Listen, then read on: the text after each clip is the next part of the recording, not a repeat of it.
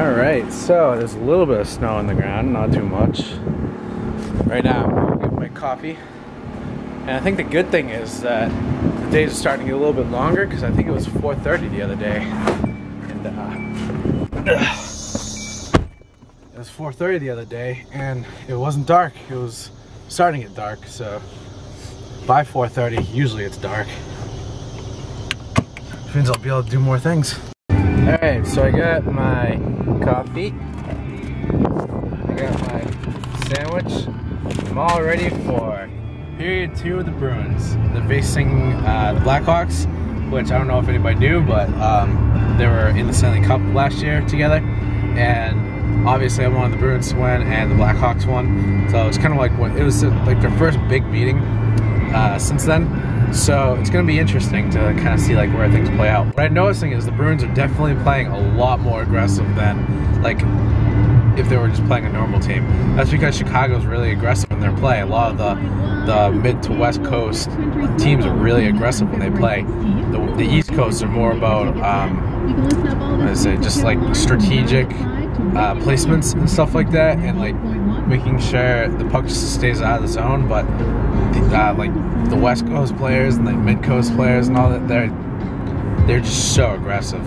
But the score is 1-1, so I guess we'll see where it goes. And look at, there's ice. Definitely not enough to skate on, but there is ice.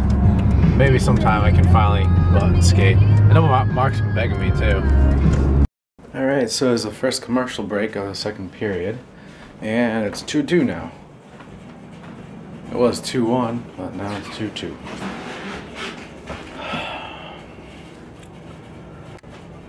Beautiful.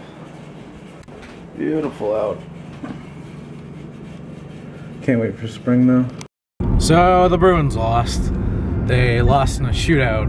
They went into OT, like a 5-minute OT, and then it went to shootout, and then they lost. Oh well, next time. I believe next time they play the Hawks, they're at home, so that should give them a little bit more of an advantage. And right now I'm gonna head over to the town forest. Maybe take a little bit of a walk or something. And then I'll see what's up from there. I think I probably might just go to Honeydew for a little bit. I'm not sure yet. So I made it out here and it looks pretty nice. Just a little tiny dusting of snow.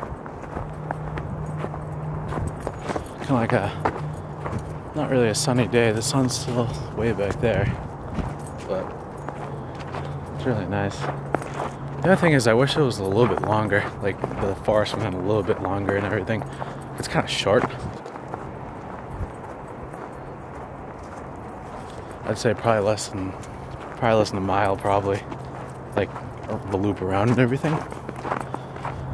It's a nice little nature walk though. So I love that. I think that's so pretty. The way that the snow just kind of accents the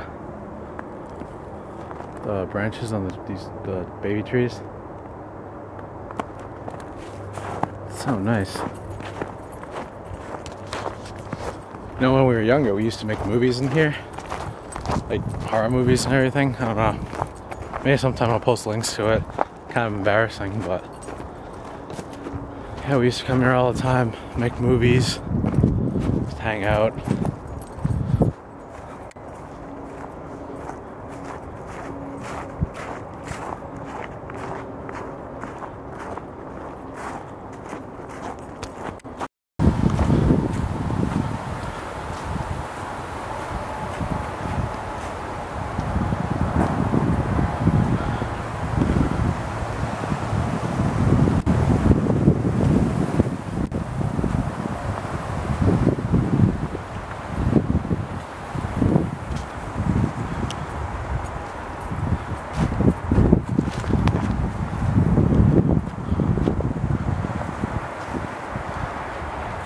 So it was Norton 300, which was Norton's 300th birthday in 2011. Which means that technically, Norton has been a town for more than this country's been a country. Because the country was founded in, what, 1776? Or officially a country in 1776, and which would mean Norton was founded in 1711, making it one of the oldest towns very much in the US. Massachusetts, there are definitely towns that have been settled and everything earlier, but this is definitely one of the most earliest. It's kind of interesting to think about all the history that's taken place in these woods.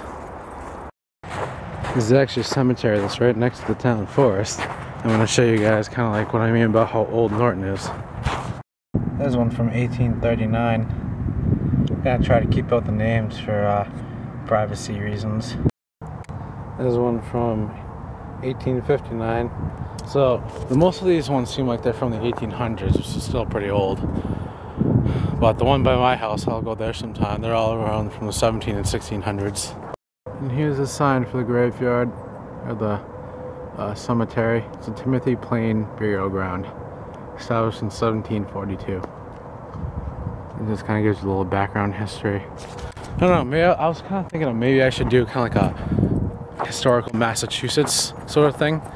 Because I really enjoy history. And I'd love to learn like the history of these areas. Like I think I was saying in one of the vlogs earlier, it was like, what was it? Taunton. It was called the Silver City. It was called the Silver City because they used to manufacture a bunch of silver products there, such as like, you know, the silver teaspoons, the silver plates. And it used to be a really big industry back then. Whoa! So that was a nice little trip to Honeydew. I just kind of sat around, listened to music a little bit. God, you guys can probably hardly even see me. Yeah, I just sat around at Honeydew for a little bit and listened to my music. And now, nice dusking sky in Massachusetts. Wish it wasn't the clouds, and wish it was a little bit more lighter out. It's only like, what, 5:22? So it's still technically light out at 5:22. I mean, it's kind of dark, but it was really nice just to like, that's what I always look forward to, is I always look forward to Sundays when I don't work and I can just like go to Honeydew and just chill out for a bit. It kind of gets my mind off of things. It kind of just gives me a place to go. So now I'm just gonna head back home. I think might play some Liberation tonight, Assassin's Creed Liberation, or I might play some what's that other game called? Heavy Rain, because I got Heavy Rain when I was under the influence the other night. Anyways, so yeah, I'm heading home right now, and I'll see what I'm gonna do from there.